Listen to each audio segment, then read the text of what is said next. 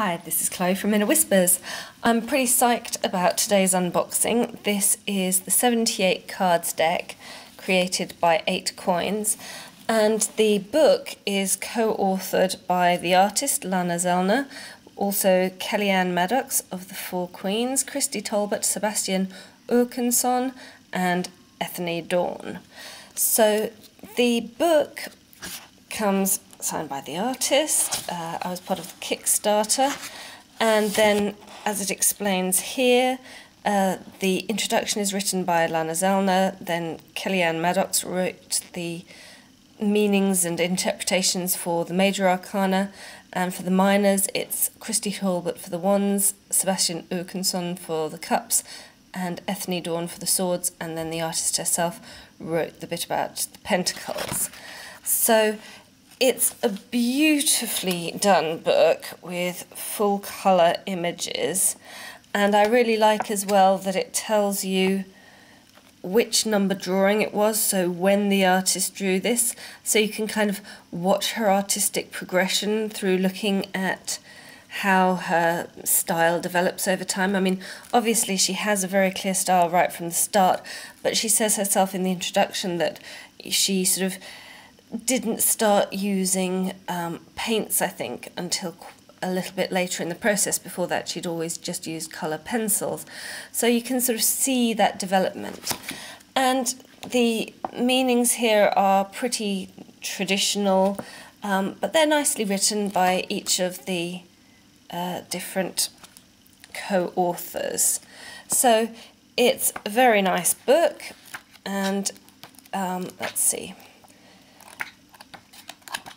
It kind of finishes with the pentacles, and before that we have each of the sort of aspects of it, and there's not any, I mean, there's this introduction and then we dive straight into the cards, and there are no spreads or anything like that, but just having these full beautiful images and the sort of descriptions written by some very interesting people within the tarot world it's a lovely book, very nicely done.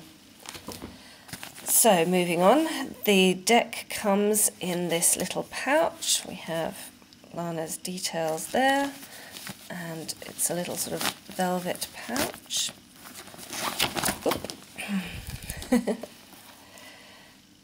There's an extra card by a different person, The Forest, drawing number 79, and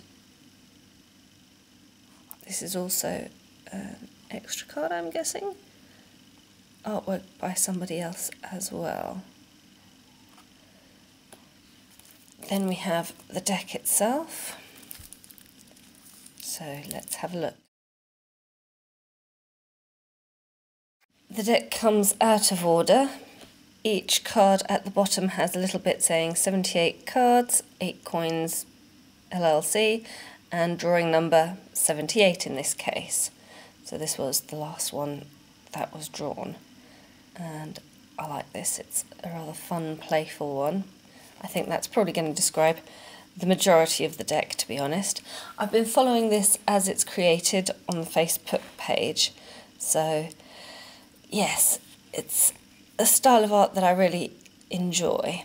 Here we have the 6 of Wands. She's wearing her triumphal laurel wreath.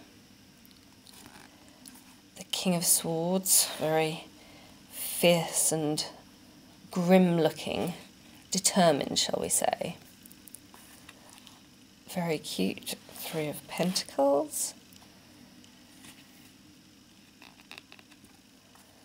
And here the 10 of Pentacles, or coins as Lana prefers to call them, focusing more on the old man and his dog outside than on the happy family on the inside. So there's an interesting change of perspective here. The King of Pentacles looking quite happy, surrounded by his abundant grapes. The 5 of Wands, battle between the wands, but no people here, interestingly. We see that too with the 6 of Coins, stylized hands. and 7 of coins, a vine growing out of a hand held up, the Hermit, the World. Interesting that she's got these horns. I guess that makes me think of the Thoth Princess of Coins, actually. The High Priestess. I like her look a lot.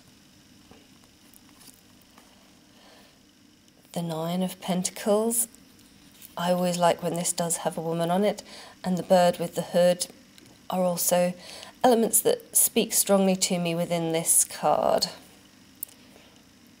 The Ace of Coins, very interesting the colouring here.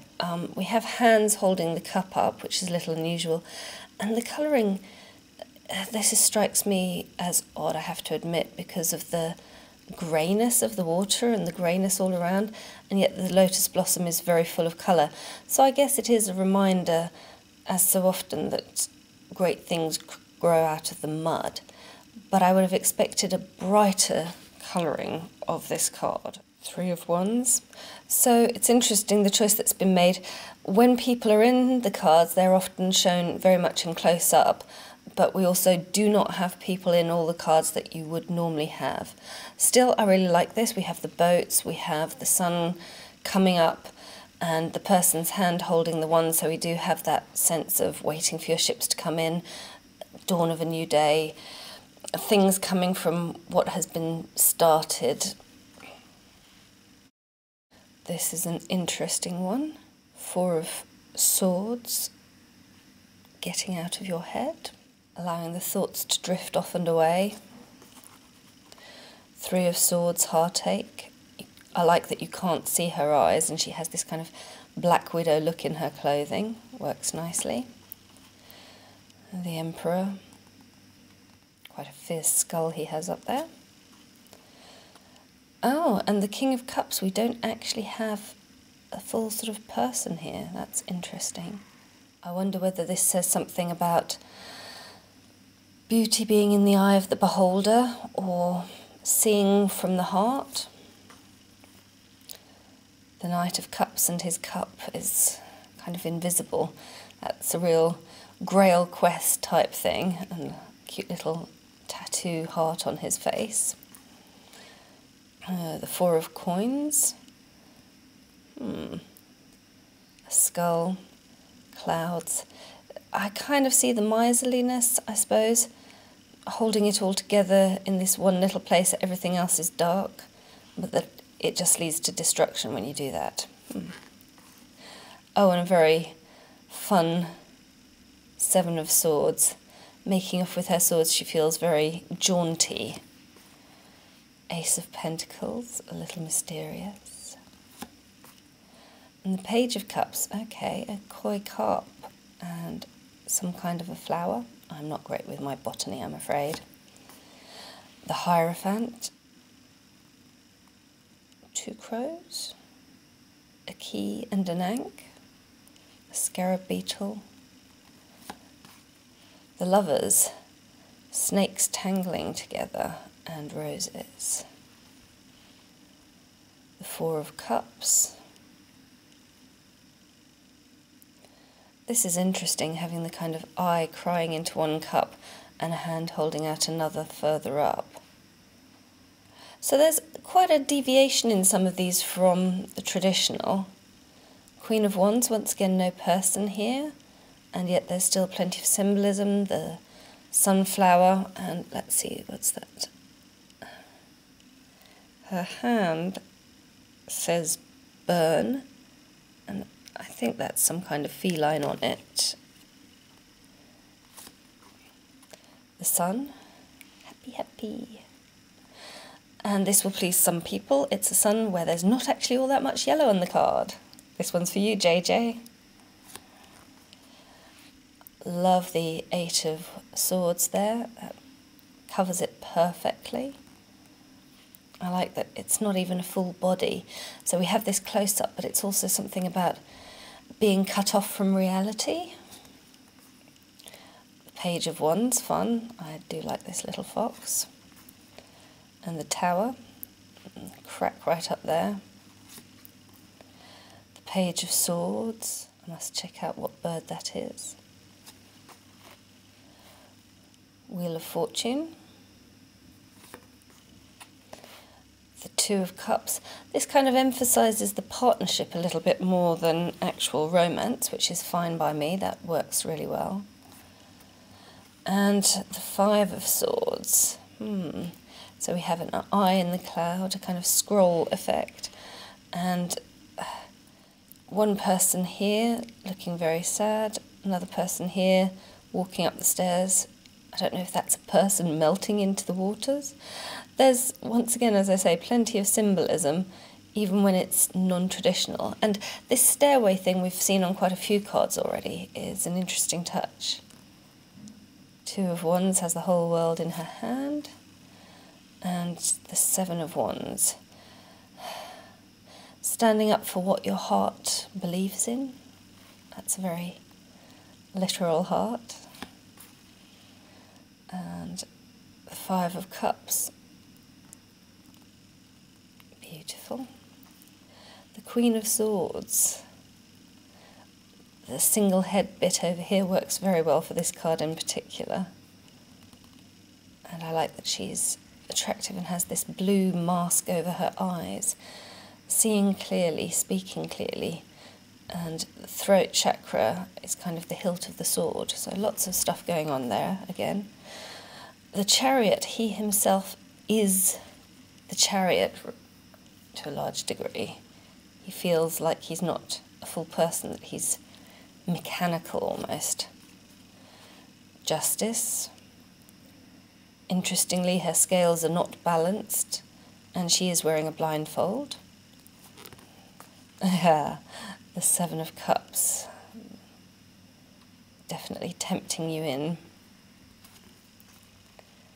And the Six of Swords, sailing off into the sunset. This time having left the swords behind. That's always an interesting one in terms of interpretations at an intuitive level. So this deck really does give a lot of opportunities for a variety of interpretations. Here we have the Four of Wands in a vase. And the Fool, I really like her sniffing the flower, but there's that snake there instead of having a cliff. So, yes. The danger of getting bit if you're not looking where you're going. And the Eight of Wands. Knight of Wands, she's fun. The Knight of Pentacles, very distant, up on a plinth. That certainly speaks to the kind of stability and stuckness, I guess. But also there's this sort of keyhole element. A lot to think about there. The Magician, that kind of hand taking action, is a common theme with Magician cards. And the Six of Cups, childhood joy, sharing. The Moon, we just focus on the crustacean and the different phases of the moon. No howling wolves or dogs or towers here. And the Nine of Swords. I'm loving that. It has a Thoth feel to it, kind of dripping swords, but also this kind of, it is very much a nightmare scenario, I guess, being bound with swords above you. And yet the bedpan with the astrological symbols is echoed here through the tattoos on the hands. The Queen of Cups with her mermaid handmaidens. Beautiful balance for the Two of Pentacles. And very interesting. This looks almost more like the devil than Judgment at first glance, with this horned demon thing. But I guess there's the angel and the devil. Which way will you go? What do you feel called to, perhaps? Judgment Day?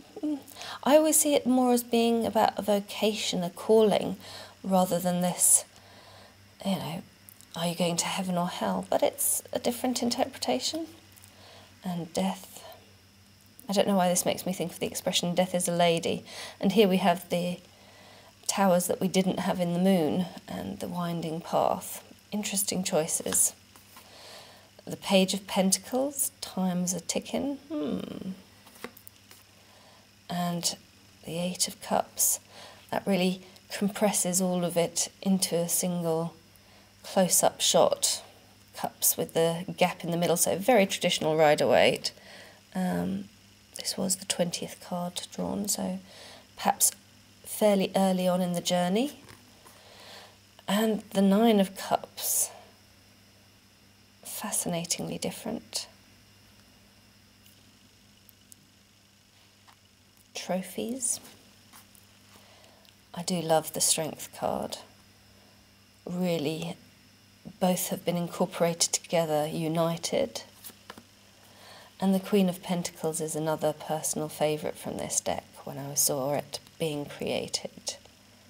I really like the sweep of her eyelashes and the way that she's gazing so intently at her pentacle and the beautiful landscape around her. Temperance, very dark. That's surprising to me. Still, there is the little crown of where you're heading to on a path, and the flowers, and yeah, okay. The Knight of Swords is charging. Now this is another interesting card because his horse has two heads. So yes, being in two minds about things, charging into trouble because you're not focused enough. Interesting. And this Ten of Swords, the hands are up on skewers and the swords are poked through. It's quite a gruesome version, and yet we do have the flowers around and the dawn in the distance. And the Devil is clearly the Devil, as opposed to the Judgment card.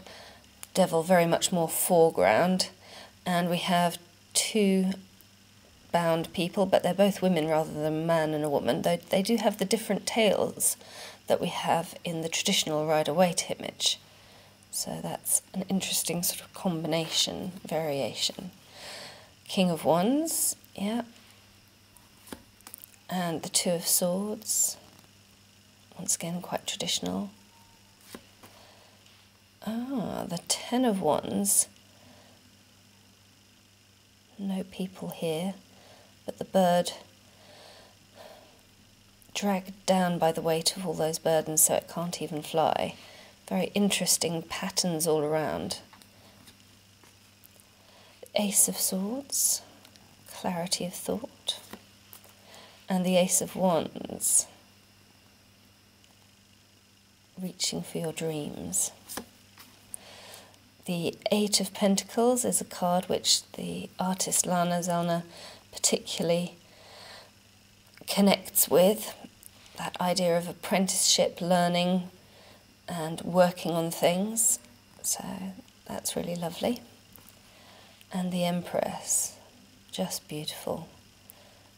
Pregnant belly, the flowers, the songbird, and instead of stars on the crown, I don't know. Five of Coins certainly shows the sadness of hard times. She's bleeding. I'm always a little bit disappointed when there aren't two people here, but I can live with that. I do. I like the thunder and lightning, the storm around her. Instead of a snowstorm, it's a raging thunderstorm. And instead of a church window, we have a huge church in the distance. It gives a different feel to it that will be interesting for interpretations. Very traditional Ten of Cups, the star. She really is very intently looking up at it, even though she has no body. The landscape, it does have a path, guidance. Yeah, that works. Interesting choice to not colour the Three of Cups. I wonder what that was based on. And likewise, the Nine of Wands. And that's it, we're back to the Hanged Man. In terms of the card stock and the backs are clearly fully reversible. black with a white pattern, and the cardstock, the stack is a little bit too big to hold in one hand, though not by much, and I think it's going to shuffle fairly well. The cards have a nice flexible feel to them. This deck in particular has arrived with a bit of a bend on it, but you can see they riffle beautifully and will adapt nicely with shuffling, I'm sure. So I'm very happy with the cardstock on that. It feels durable, strong, easy to shuffle. 78 cards. Blessed be.